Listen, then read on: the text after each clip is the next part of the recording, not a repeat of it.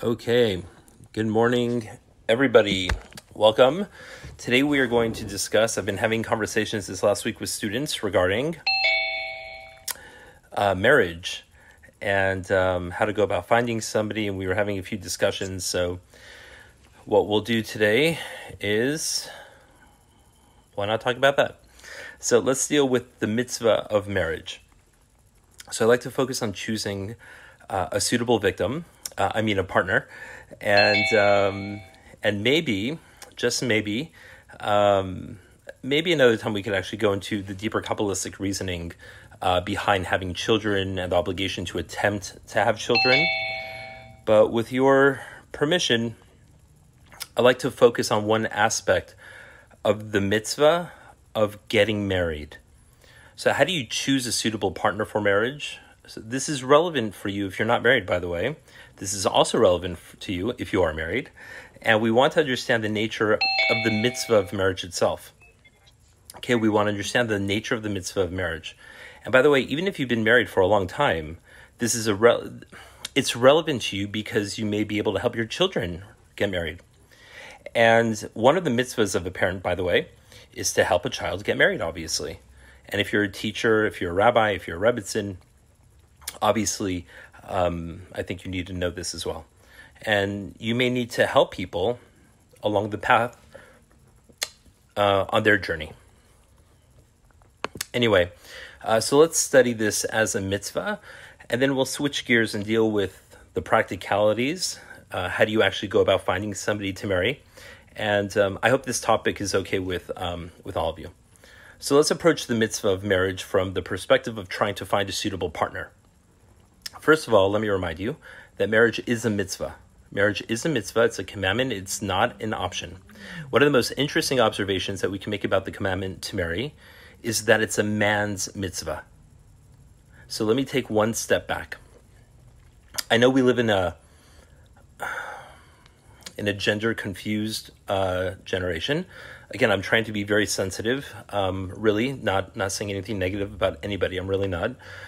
So I'm not going to go into that discussion regarding people who identify as different sexes. But I'm talking about in Judaism what we call kiddushin, which means a Jewish marriage. And there's another mitzvah, right, to marry and produce children for non-Jews, by the way, as well. And I'm not relating to that specifically today.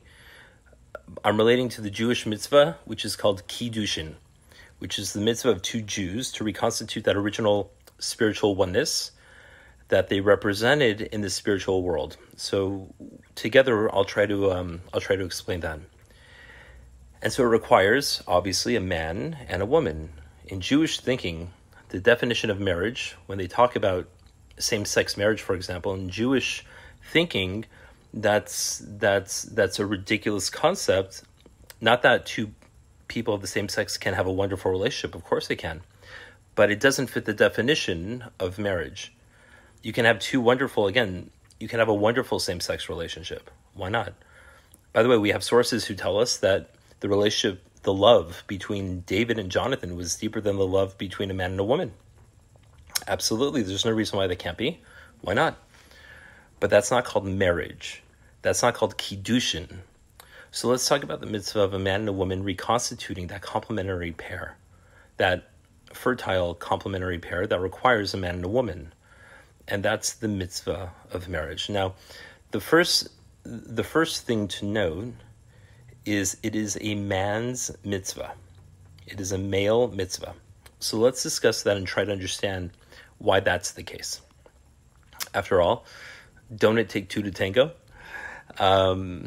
Isn't it strange that a man should have a mitzvah which involves someone else, yet she doesn't have the same mitzvah?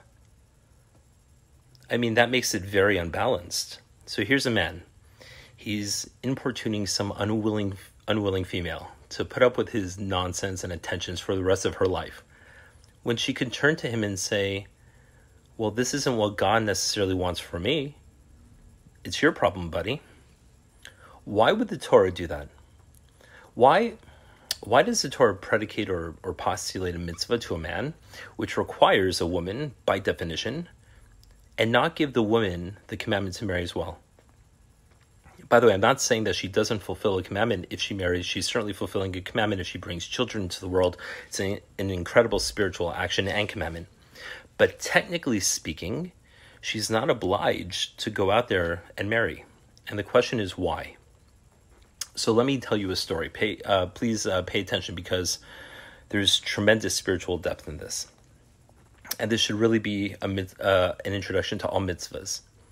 So some years ago, one of my rabbi's daughters wanted to meet with his saintly rabbi, a rabbi who I speak a lot about, Rabbi Moshe Shapiro.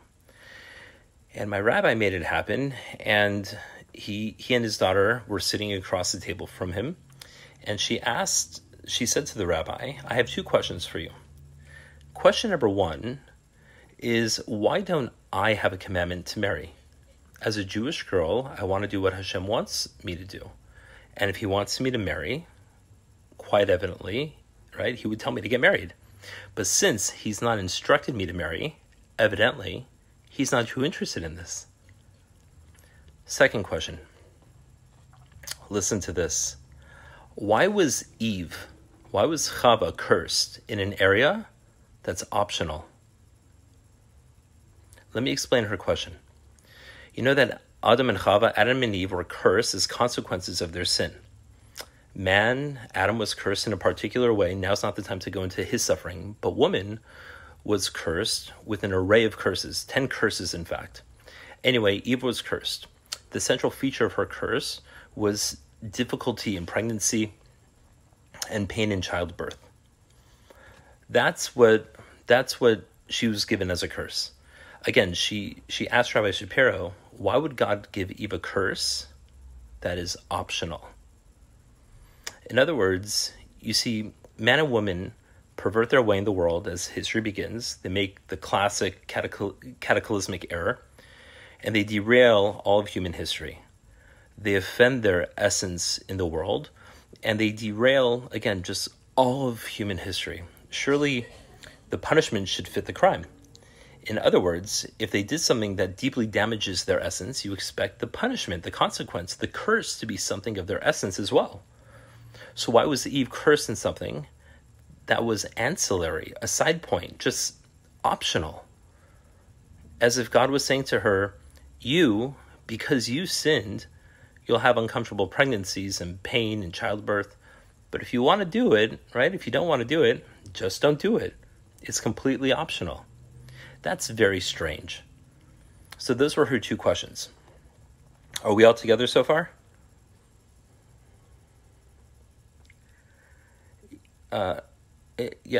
Yes, Myrna. Yes, that's true. Okay, listen to the answer. Now, I'm telling you the answer of a great Jewish thinker, one of the greatest Talmudic and Torah minds of that generation. So here's what he said. He said that both of your questions are answered with the same answer. Of course, they're related questions, so they both have the same answer. So listen to what Moshe Shapiro said. And here comes the principle. The principle is that mitzvahs are given only and always in your area of deficiency. So let me say that again. It's a major principle. Mitzvahs are strategies for fixing damage. Mitzvahs are always given to you to correct a problem. The Zohar calls mitzvahs eitzas. That means strategies for overcoming problems. So let me say it again. Mitzvahs are not some sort of spiritualized ethereal actions that put you in tune with the spiritual world. That may be that as well, right? They may be that as well. But the essence of a mitzvah is to fix a problem. Where you have an issue, the mitzvah comes in to fix it. Example, no one wants to give their money away to other people.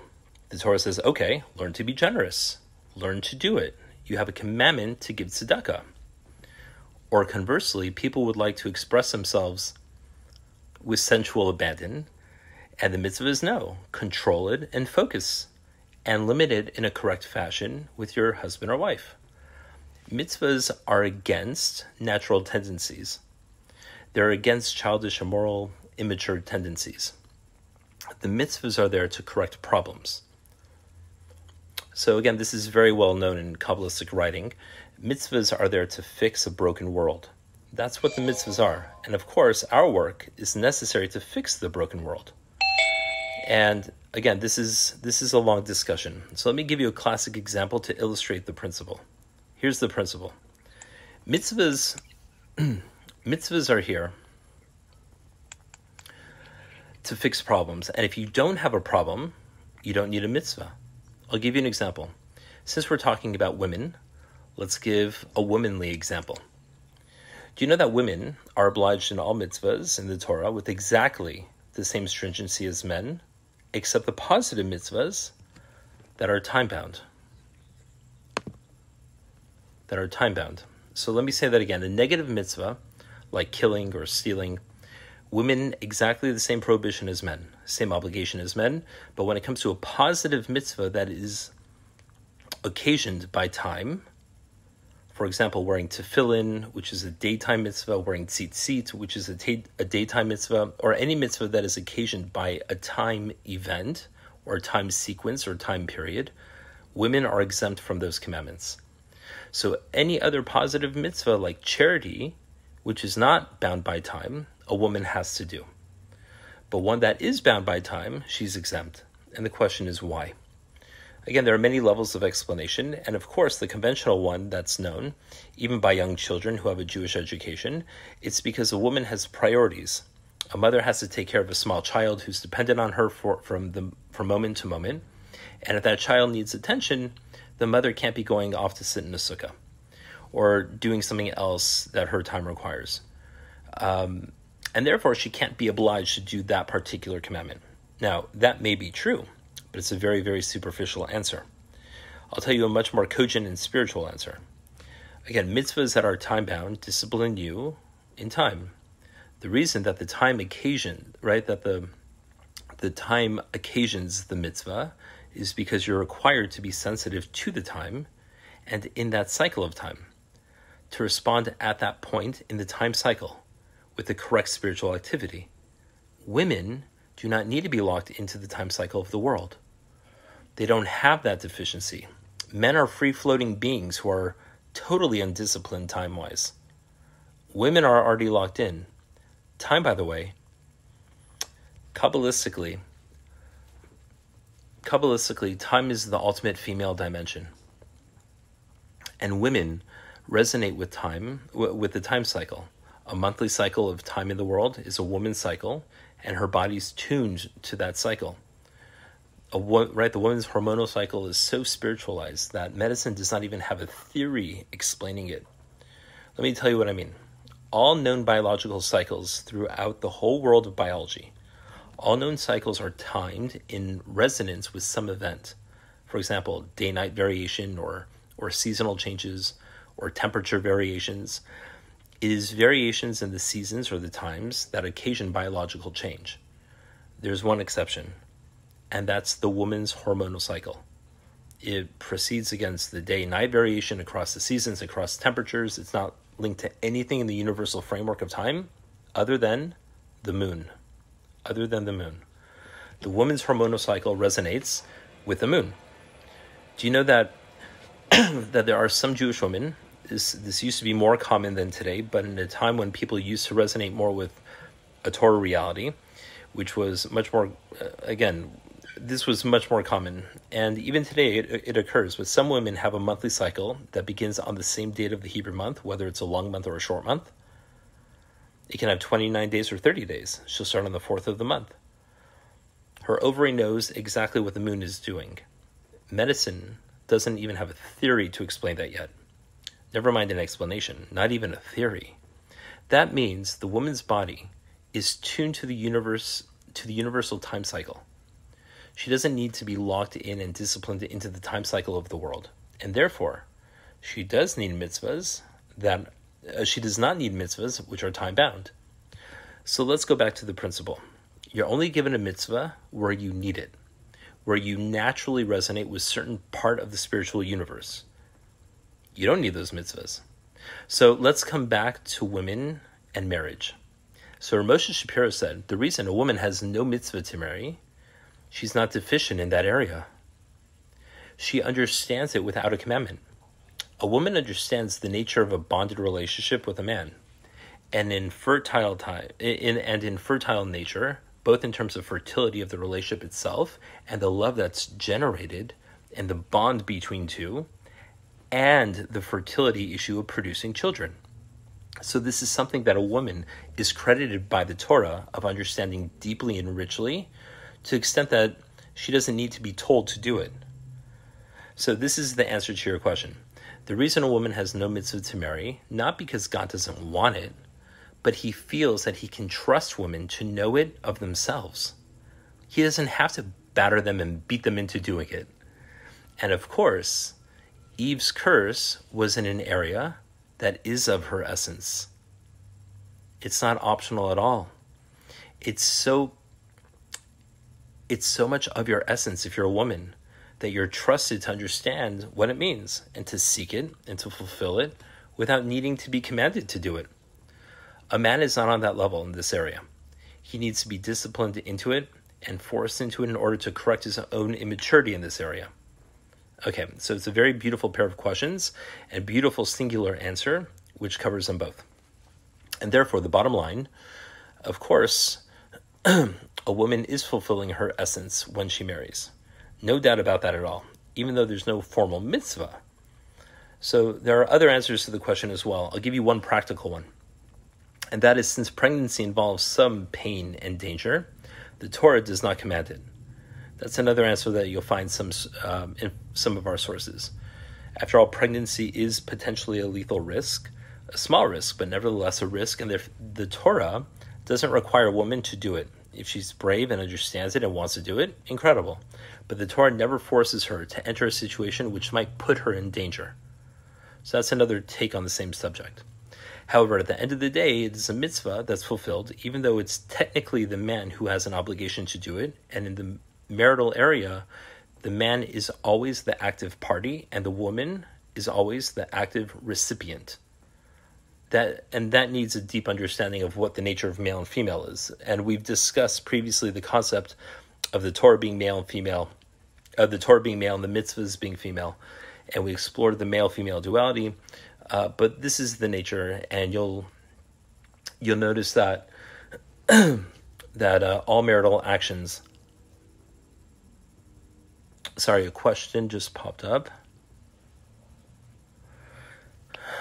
Okay, that's an interesting question. Why did God make childbirth lethal? God did not make childbirth lethal. I think your question's incorrect.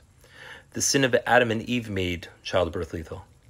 There is no lethality in the world. I'm sure that you're all aware that Chazal say that when Adam and Eve were created, how were children born? People climbed onto a bed, right? 2 people climbed onto a bed, and 3 people climbed off. That's how conception and birth took place. Man and woman were together, and the child is born immediately. There was no delay, there was no pain, there was no danger. But man and woman introduced death into the world. And so now the bringing of life into the world has a death risk as well. That's how we'll put it.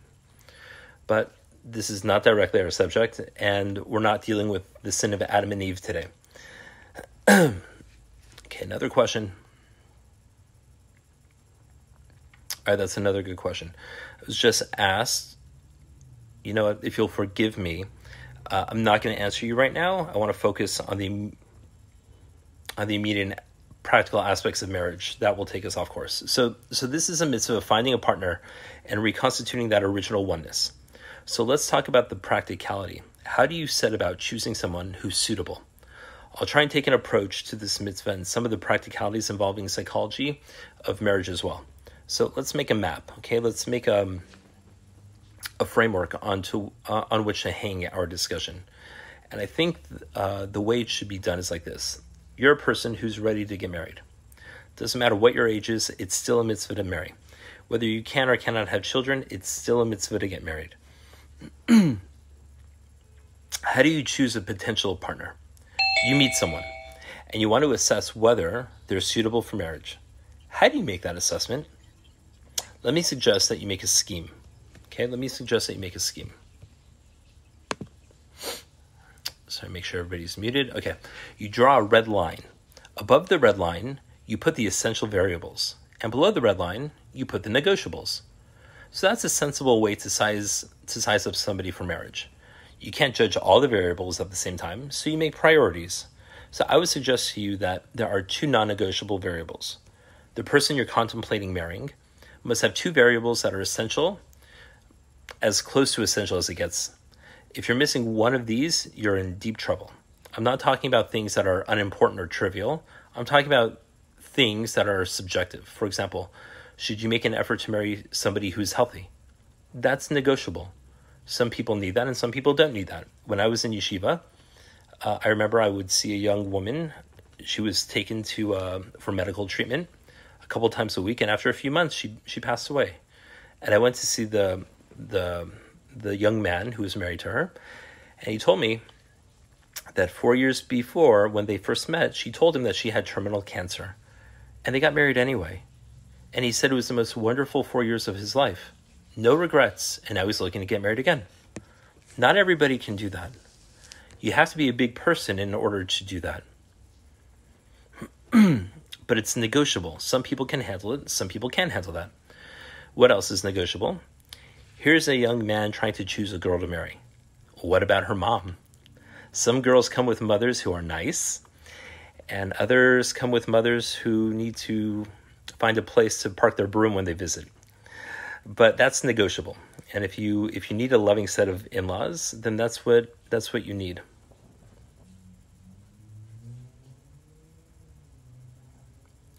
Yes, for sure. So, sorry, a couple more comments. No question. Yes, when a woman gives birth, again, in a very high way, and are attuned correctly spiritually, and you should give birth that way. And that is a throwback to the level of Eve before the sin. And so the young lady who just asked this question, may I suggest to you, you find a marriage partner very soon and experience such a birth. Instead of becoming a Buddhist nun, go and find a nice Jewish man and see if you can fulfill that mitzvah. I would like to come to your wedding one day and see if you can make that happen for me instead of our wonderful conversations on Buddhism that we have. Okay. Above the red line are the non-negotiables. They're the non-negotiables, and below are negotiables. When I say non-negotiables, by the way, I'm not talking about absolutes. To make a full scheme, it would be like this. Red line, okay? Above the red line, two non-negotiables. Above the non-negotiables are the absolutes. For example, when a young man is ready to get married and starts his search, she needs to be a female. Okay, as I tried to explain before, she needs to be Jewish as well if he's Jewish. And if they're not Jewish, you should find somebody who is not Jewish. So I tried to explain before, and I'm sure that you're aware of this, that you can have a fantastic relationship with somebody who's not Jewish, but that would not be Kiddushin if you are Jewish and the person's not Jewish. That would not be Kiddushin.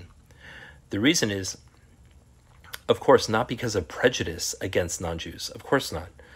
But because Jewish marriage is a reconstitution of an original spiritual oneness. The Gemara says that Adam and Eve, by the way, they weren't Jewish. The Gemara says that Adam and Eve, and to a certain degree, every husband and wife are fused in the back in the spiritual world. There's no back, only two faces. And then the Kabbalistic process that I'm sure you all know, which is called Nesira. Nesira means the tearing apart. They're separated and brought to the world to find each other and fuse face to face. When a husband and wife are together physically in this world, you fuse that original oneness face to face. A very holy act. And what's the meaning of this idea? Being fused back to back means that there's no back. Back is always, again, the side of danger, darkness, non-visibility, unrecognizability, excretion. In Hebrew, the word acher, which means strange, is the same word as achor, which means back. This is why the dark side of things is always called the backside. Comments, sorry. Converts. Converts are 100% Jewish. The greatest Jews in history were converts. The great-grandmother of the Messiah, of King David, was Ruth. She was a convert. A convert is a soul that got lost in Jewish history. That's all. They got lost in history. That's all it is. And by the way, they ended up finding their way back. No prejudice at all against converts, and no prejudice at all against people who are not Jewish. But these are two people who were destined, named for each other in the spiritual world, torn apart, and that's why you long to get married. That's why you long to get married. The Gemara says the reason you want to get married is you're longing for the part of yourself that you lost. You can only long for something that you're missing. Why would you long for something that you have no relationship with? You can only long for something that you've lost.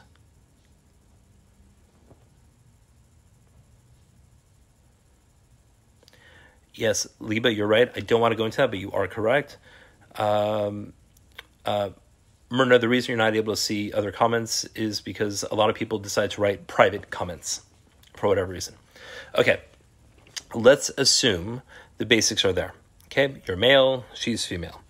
You're both Jewish. I'm not talking about non-Jewish marriage. Again, that is another discussion, and it is an incredibly holy subject. It's a mitzvah for non-Jews to produce children. But here we're talking about two Jews. You're looking for the part of yourself that you lost. The male and female complementary, opposite halves that bond together to make a fertile union. It's a reconstitution of what you're missing. By the way, what happens if their absolutes are missing? For example, let's say that you find this girl. You're a male, she's a female, but she cannot have children. What does a Jewish girl do if she's not fertile? Let's say it's known that she has a genetic issue, or she's born without a womb, whatever it is, without ovaries. So it's a fascinating issue, and this needs obviously a separate discussion. Part of the mitzvah for a man, as we said, is to marry, and part of that is to have children. There's a mitzvah to produce children, and of course the woman fulfills that when she marries as well. So the mitzvah to have children, technically speaking, is to have at least two, or a bit more accurately, a boy and a girl. I'm getting different private... okay, we have to please... Yes, all your comments. Okay. I have to stay on topic here.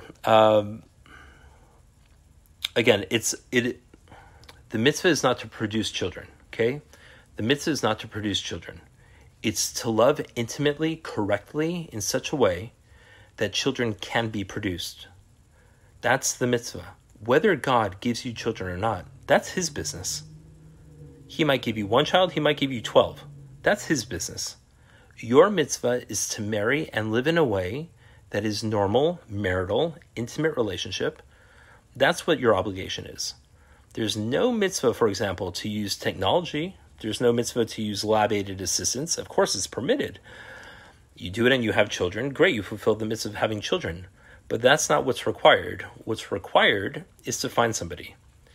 Now, what if you find a partner who cannot have children? What does somebody like that do? A young lady came to see me a couple years ago and told me that I was born without ovaries. I have a womb, but no ovaries. I cannot conceive. May I marry a young man? So she said, she wants to set up a Jewish home. And can I tell the young gentleman that we can take an egg from another woman, for example, and maybe he'll fertilize the egg, and we'll implant the egg inside of her womb, and therefore she'll carry the pregnancy, right? She said, I'll be the mom to the child in that way. Will he fulfill his commandment to have children in that way? And she said, if you tell me, Brian, who's going to marry me? Right? That's right. Again, it's a very anguished question. Surrogacy is a long discussion. Maybe we could go into that another time. But surrogacy, using the egg of one woman and the womb of another, is not ideal in Judaism. I'm not saying it's forbidden. It's done very often. But there are many interesting requirements. It's not necessarily encouraged. There are other options. However, if surrogacy is done, then of course you have all sorts of questions. The main question, of course, is who's the mom? Who's the mother? Okay. Who's the mother? Woman A gives an egg to woman B. Woman B's husband fertilizes the egg.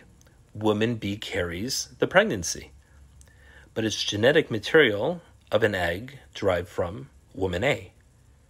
When Mrs. B gives birth to the child, who's the mother?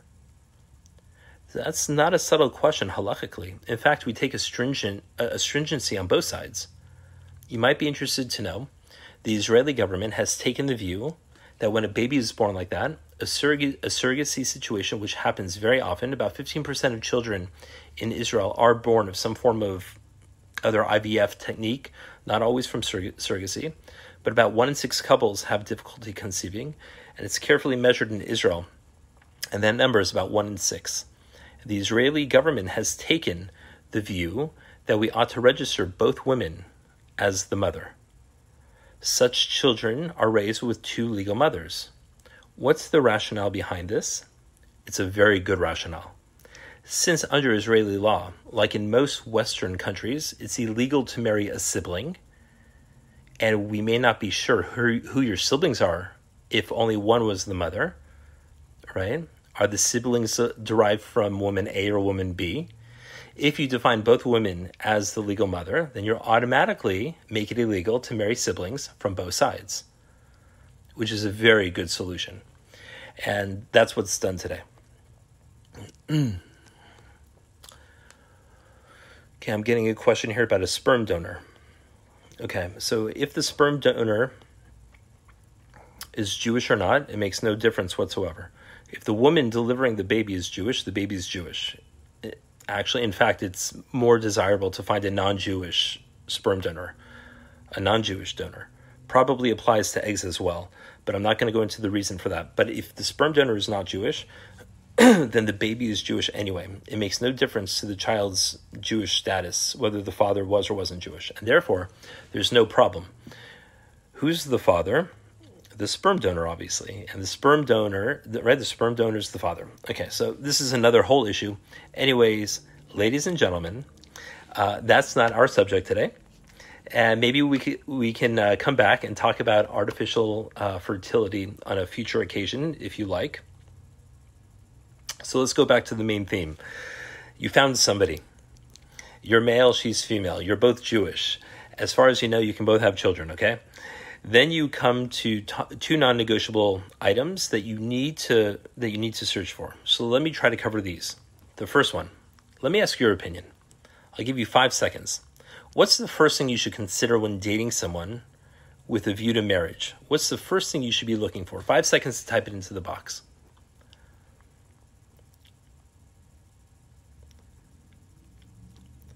The first thing, I think, would be chemistry. Chemistry. Very good. Very good.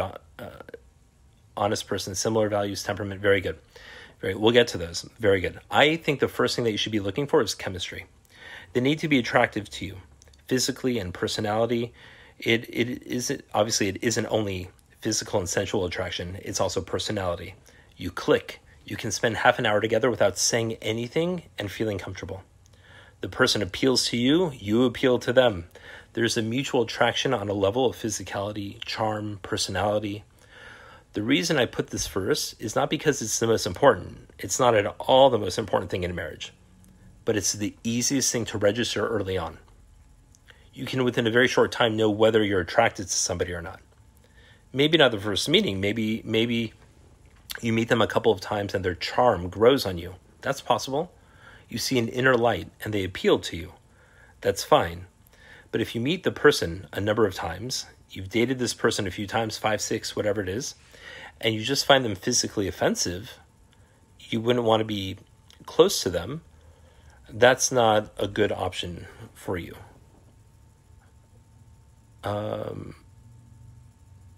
Yeah, for sure. All your comments are correct. Yes. Marriage can be difficult, in the best of times. And you need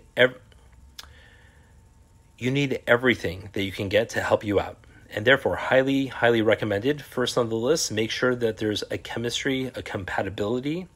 So this isn't only common sense.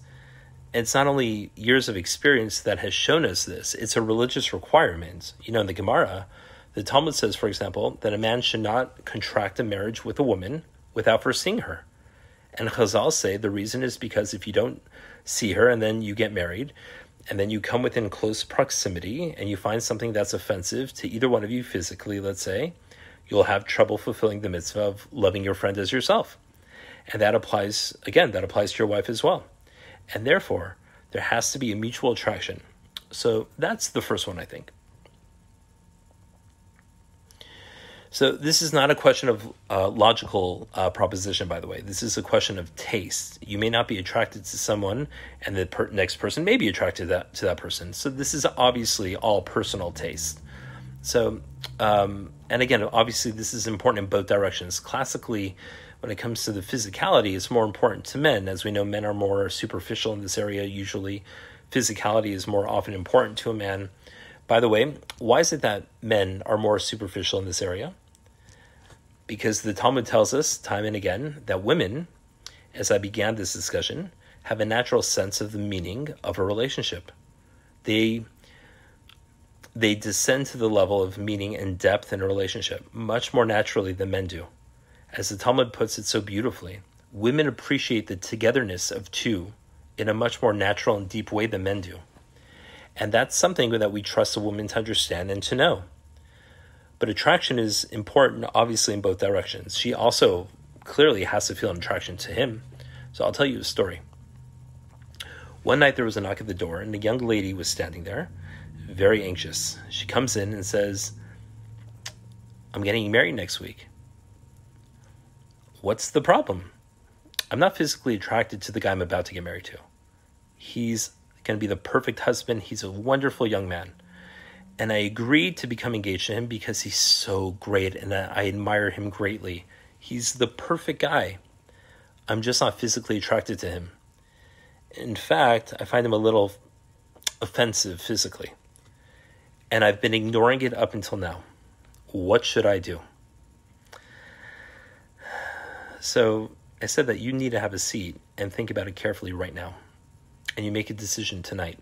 You either call it off with all the pain that's involved, or you decide to marry him and you ignore the issue and you never look back. So she sat at the table agonizing for a long time, and she decided to go ahead. They got married. They also got divorced on their wedding night because she was unable to go home with him. And that's where the marriage ended. Not good. Okay, so this, obviously the physical attraction needs to be mutual. And by the way, ladies and gentlemen, if you pay attention to your looks while you're dating, you need to pay attention after you're married as well. Here's a young man and he's dating, and you know he's dating because for the first time in 18 years, he's wearing a clean shirt and he smells like a flower. Okay, now he gets married and he gradually starts changing shape. No, that's not respectful. It's not respectful. If you're in shape, fit, healthy, looking good while you're dating, you need to pay attention after you're married. Otherwise, you're selling false goods. That's false advertisement. Right? We say, yeah, of course, that happens all the time. We say, lo li'azniach. You may not neglect your looks. I'll never forget one great rabbi. A young lady came to see me, and she was struggling to find a partner, and this young lady had a policy of making herself look unattractive. She was naturally very beautiful, and she didn't want a guy to want her for her looks only. So she actually went out of her way she tried to make herself look unattractive. And again, she didn't want to get married for her looks, so she took great effort to make herself look very plain. So she used to come see me, and then she went and saw this great rabbi who I happened to be pretty close with. And after he saw her, he offered me just one short sentence. He said to me that it's pretty obvious that she's neglecting her looks. And then he gave me that wonderful responsibility to call her out on it in a tactful way, obviously, and point it out. And when it didn't matter that it came from me, but when she heard that, this rabbi said that, she respected him and she took good care of herself. And, obviously, when people saw that she started caring about herself, they started caring about her, and she happened to have gotten engaged fairly quickly after that. Anyways, taking care of yourself is important, but it's important after marriage too, not just dating. And therefore, young men who are listening to this, if you're listening to this recording, if you're making yourself look neat and clean and attractive before marriage, for the rest of your life, you need to do the exact same thing. You don't quit going to the gym or eating healthy.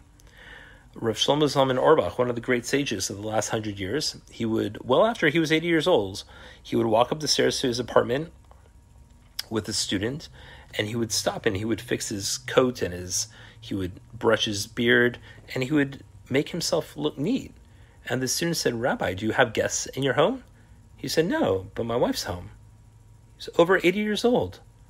He's making sure that he looks good and cool for his wife. Ladies, let me point this out as well.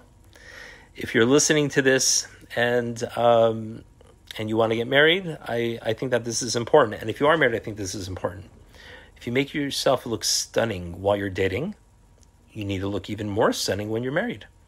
It's not right to make yourself look stunning when you date and then you get married and then you look like something that the cat dragged in. Can't do that. And by the way, while I'm on the subject, ladies, let me point out, some Jewish ladies, when they go out on the street, they look gorgeous, stunning. But when they come home, you don't care how you look? No, a Jewish woman in the street should look normal. And at home, for her husband, she should look gorgeous.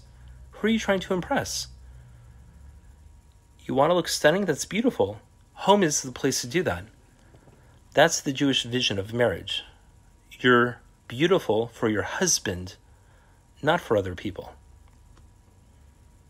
Yeah, for sure, Myrna. Okay, so that is in regard to physical attraction. One more thing about chemistry is this. How attracted do I have to be? The person walks in. You see him for the first time. How attracted do you have to be? Do you have to get that life-threatening asthma? No. I would say a mild breathlessness, at least. A little breathless, maybe. Feel those butterflies. It's got to be above the red line of neutrality. That's how we'll put it.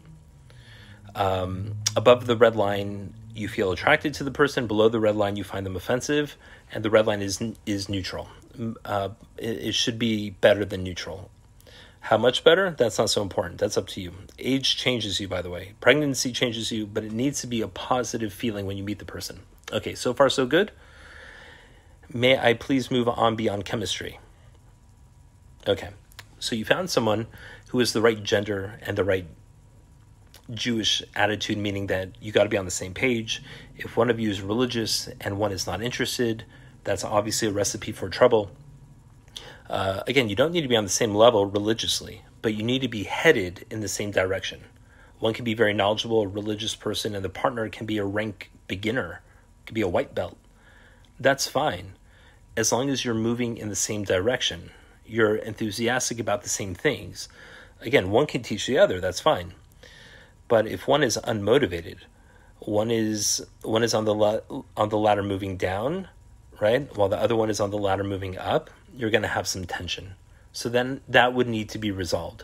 You can't get married until religious outlook is similar.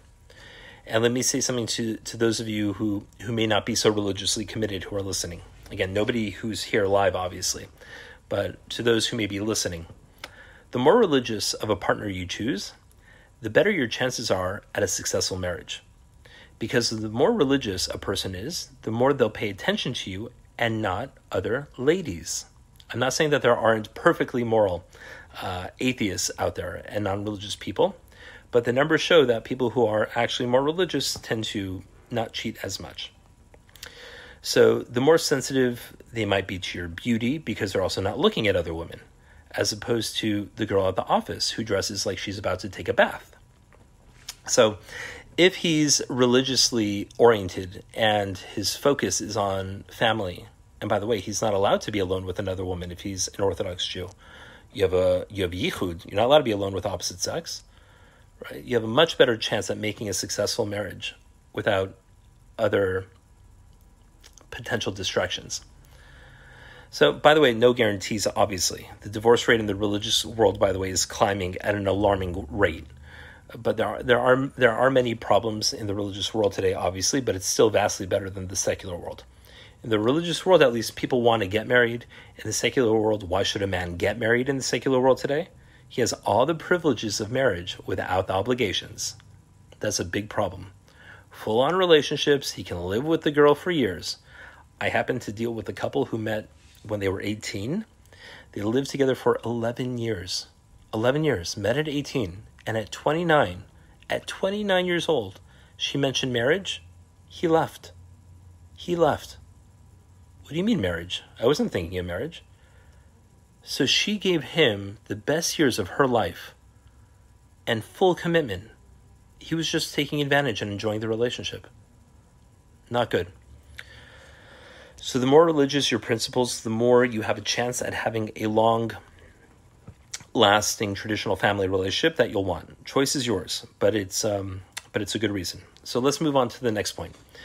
You've met the girl. She's got all the requirements and you're attracted to her.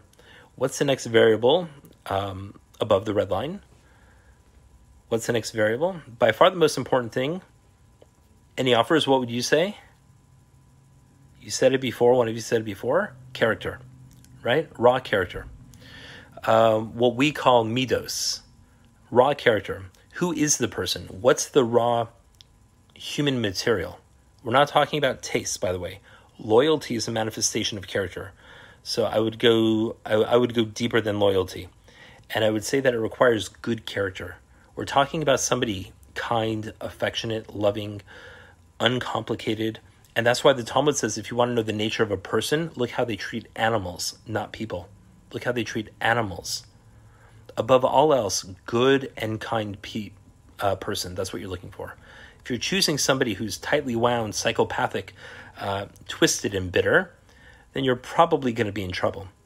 Unless, of course, you're also psychopathic and twisted. Then you'll be fine. Yeah, Myrna, we're going to get there. Yes, for sure. So did you guys hear about the masochist and the sadist who got married? A sadist and a masochist get married. That's a perfect marriage. As soon as the door closes and they were alone together, the masochist said to the sadist, "Hurt me." And the sadist said, "No." That's a perfect marriage. That's a perfect marriage. If that's you, you'll be fine. Otherwise, what you're looking for above all else is giving. Giving. Above all else, giving. Takers will only be with the giver because they know they could take advantage. You need to be careful as a giver to only look for givers, right? You want a giver. Two people give to each other, each trying to make the other one happy, each concerned about their obligations and not their rights. We did a whole talk on obligations versus rights. Anyways, you'll have an idyllic relationship. Two people anxious about their rights and what you owe me, that's how you get civil war. When you live in a society where all you have are your rights, not your obligations and what you can do for others, problematic, really problematic. And therefore, let me say it again. People say to me, I need to find somebody, for example, who has a good sense of humor. I don't know, not necessarily. I need somebody who's super intelligent. God, the amount of women who have said to me, I need somebody who's super intelligent. Why? I can show you two people with two unbelievable academic degrees, highly intelligent people whose personal lives are in shambles. But I could also show you people who are not academic, right, in the least, but they've got wisdom in their hands and they know how to make the relationship work. I asked the girl why she wanted a super intelligent partner, which is how she put it, a super intelligent person. She said, I need to marry somebody who's super intelligent so we can have what she said, D&Ms. What are D&Ms? Deep and meaningful conversations. So I know young ladies who tell me they're going to stay up all night with their husbands having deep and meaningful conversations. I hate to be the one to break the news to you, but from the day you get married, you'll never have another deep and meaningful discussion with your spouse. What are you going to talk about that's deep and meaningful? Again, you already know the way that you think. You know how you think. Are you going to sit up all night discussing Southeast Asian geopolitical whatever? Right? Who does that? And therefore, academic intelligence, not necessarily important. If it's important to you, then it's important, right? And that's a negotiable. But you need to respect the person, obviously, for their intelligence. That's fine. You need to intellectually be stimulated as well, for sure. But again, it's not universally required. Common tastes, people tell me. I need to have the same, right? We need a shared taste. Who cares if you have common tastes? If you like Italian and he likes Thai, who cares? What's the difference? The best marriage I ever saw were of two people who were totally dissimilar. Even in emergencies. Whoa, sorry, I have a lot of comments here. 1 second. Yes. Yeah, I'm going to get to all that. Yes, for sure. Yes, Liba. The best marriage I ever saw was people who were completely dissimilar. The man was the most logical engineer. Even in emergencies, he was only logic based. And the wife was completely and totally artistic, as granola as you get, opposite character totally. But they had amazing respect for each other, amazing admiration for each other's talents and abilities. And the children saw them. And the children always said that my parents come first for each other. The children in that home, they told me that they never saw the parents have a personal argument. A personal argument. What does that mean? That means that you can have arguments. That's totally fine. But never personal. Let me say this again. In a marriage, you may never make a personal comment. Never. Personal insult? Absolutely not. If you need to correct your spouse, it has to be done respectfully. A personal insult? That should be unthinkable. Absolutely, completely out of the question. How should a husband criticize his wife? Very carefully. I'll give you an example. A man comes home. He hasn't eaten since Tuesday last week. He's starving. And his wife, he worked hard all day. His wife's a housewife, and she forgot to make dinner. So at the last minute, she warms up some cabbage from 2 weeks ago, also forgetting that he happens to be allergic to cabbage. Picture this scene. So you know what happens. The cabbage ends up all over the ceiling, right? No, of course not. That's not what you do. Eat the cabbage. Who cares if that you're allergic? That's what she produced for you. This is what she gave you. And if it weren't for her, you'd be living in a lonely apartment eating a cold can of peas and using the yellow pages as a tablecloth. So you eat the cabbage. Well, now you've got to say something, right? She might do that again. Nope. But nobody would be able to stand for that again, right, Brian? No, this is what you do. You wait a couple days until she makes your favorite dinner, and you say, you know what, darling? This is even better than the cabbage. And then she'll get the message in a loving way. Personal insult? Never. This is the most important person in the world. All right, let me say something else. Do you know that in a Jewish marriage, you should not ask your spouse to do a favor unless you know that they would consider it to be a privilege? Darling, could you please drop my shoes off at the whatever? Excuse me, she's not your servant. You could pay somebody to do that. Let's say the President of the United States comes to your house, and on his way out, you say to him, Mr. President, I know you'll be driving by my dry cleaners. Would you mind dropping off my suit? Nope. He's far too important for that. Well, you know what? Your husband's too important for that too. And your wife is more important than that. You don't ask them to do menial favors for you unless, they consider it an act of love. Then you may. Again, you're talking about royalty. You're talking about your husband. You're talking about your wife. Absolutely, you can't ask them to do things. But again, you are so in love and know that every act is an act of loving kindness that, of course, you should be able to do that. Again, it's all total respect. And if you have a little fracture in your relationship with your boss, that can be fine. You can survive that. But not if it's with your spouse. By the way, never go to bed without at least a chilly goodnight, no matter how bitterly you've been arguing. Because if you don't, it just festers. Again, there's so much to talk about here. Do you know that in the first year of marriage, there's a Jewish law called Shana Rishona? That means for the first year of marriage, a man is not allowed to leave his wife's side for anything. Not even if he's in the army and they need him. The Torah says if you're in the army and it's your first year of marriage, you go home. You don't go out to war. First year of marriage, you stay with your wife. What's the reason for this, by the way? Because it takes a year for a man to prove to his wife that she's the most important thing in the world to him. By the way, most modern rabbis today say it probably takes about 10 years. And if you're running 8 minutes late, you call her, you let her know. If it was a business meeting, by the way, of course you'd call ahead if you were running late. Why wouldn't you call your wife that you're running late? She's more important than any business meeting you'll ever have. You're in a meeting.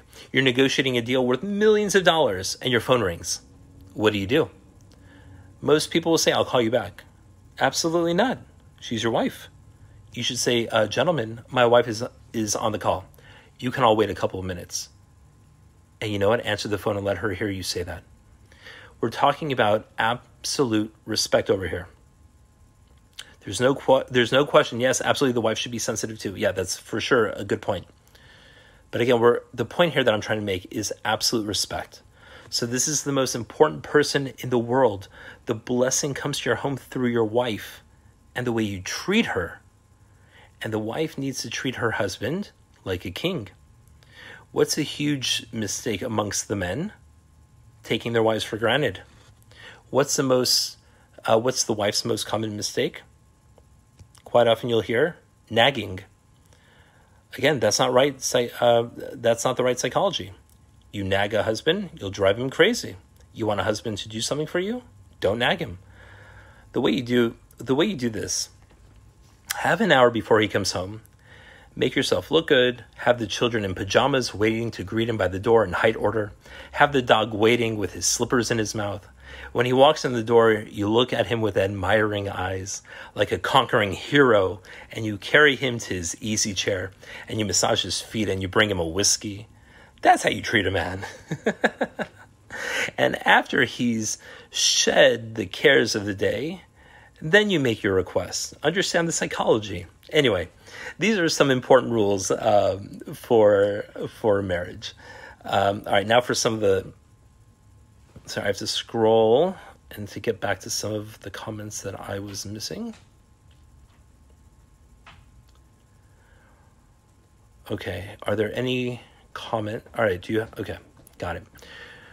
Any words of encouragement for those of us who are looking to get married? Okay. So I think that maybe you should contact somebody who's sensible, somebody who may know you, and that person, right, we call them shadchanim, they can introduce you to somebody who's sensible. And once you meet that person, then you can send that person to me, and I'll tell them these rules. And by the way, as JLIC educators, one of the things that Sandra and I, right, when people are about to get married, you get help. You go through these classes, you meet a few times before you get married, and you focus on these classes regarding to the laws of Taharat Mishpacha, the marital laws. Like I said, you want to look for character. How do you know? One important thing is looking at a person's background potentially. Sometimes a person's family can be a little deceptive. Sometimes the family could be very eye-opening in terms of their background, right? Do they have loyal friendships? Do they have fractured or broken or anguished backgrounds, right? Go visit people who are important in their lives. Sometimes visiting parents might be good. Sometimes visiting parents can be the opposite. But again, you're dating this young lady, and let's say you go and you see her home, and if you walk into the home and there's soft music playing, and the parents or parent are sitting there and they're calm, that's very good. But if there's blood on the walls and human bones laying around, that potentially could be a red flag. Sorry, 1 second.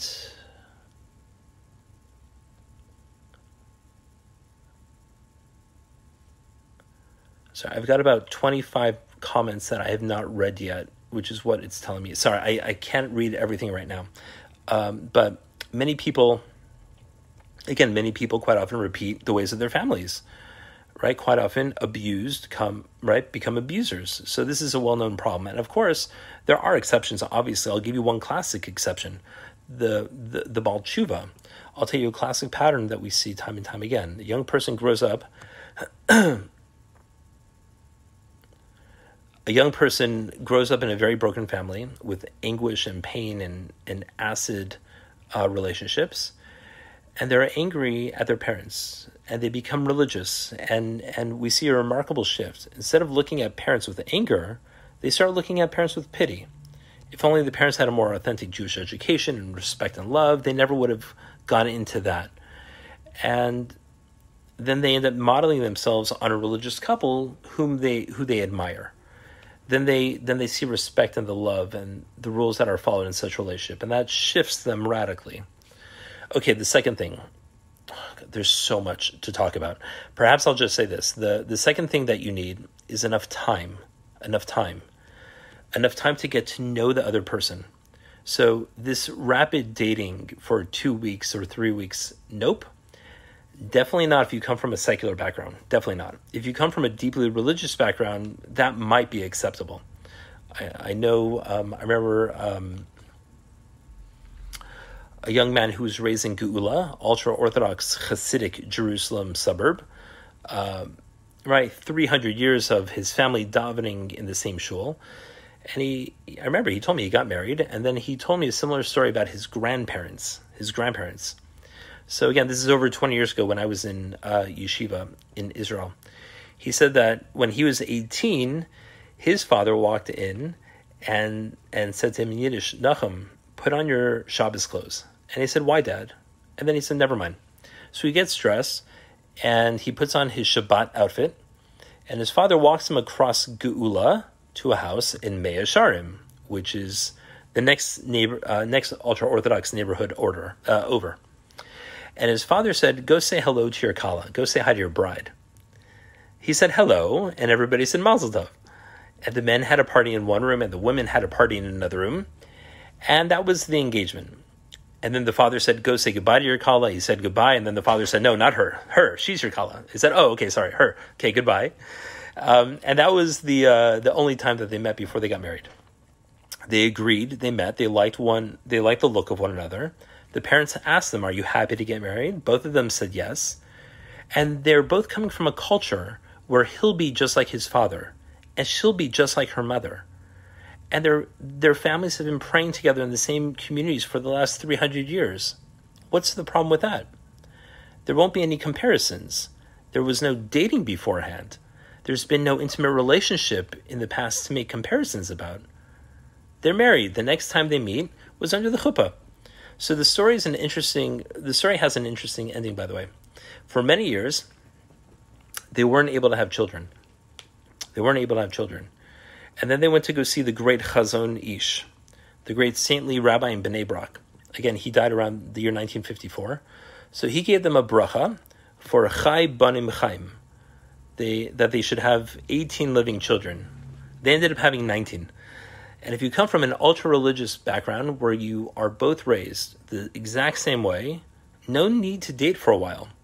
But if you come from a superficial background where movies taught you what you know about relationships, then you probably need more time. Most people listening to this need more time, I would imagine. How much time? Enough time to get to know the person in all circumstances. This is a good place to end with this thought. Invite the young man to your home and have your little sister pour some soup on his lap, get the dog to bite him, close the door on his fingers, and see how he behaves under pressure. I'm joking, obviously. You need enough time to see the person and know the responses to different situations. You can't get married and say, "I want a lot of children," and then he wants to be sterilized. You can't do that. I'll give you a rule of thumb. When you know the person well enough to know that one more meeting is not going to change your knowledge about them at all, at that point, when you're not going to learn anything new about the person, break up or get engaged. That's it. There's no timeline. It's date until you know. Another date won't teach you anything that you don't already know about the person. If that's 6 months, if that's 1 year, if that's 2 years, there's no number on that. Once you get to that point, you break up or you get engaged. It's very simple. Otherwise, all you're doing is you're prolonging the pain. I'll say it again. You've dated long enough to know what the person is like under all circumstances, and you know their worldview, you understand them well, and you know another date is not going to give you any new insight or information. You've got all the information. At that point, you take a long walk and you make a decision. You break up or you get engaged. Again, there's obviously a lot more to say, but I think I've tried to give a broad overview. So these are just some of the rules about choosing someone. Anyways, I want to wish you all a wonderful Shabbat and looking forward to seeing you all next week.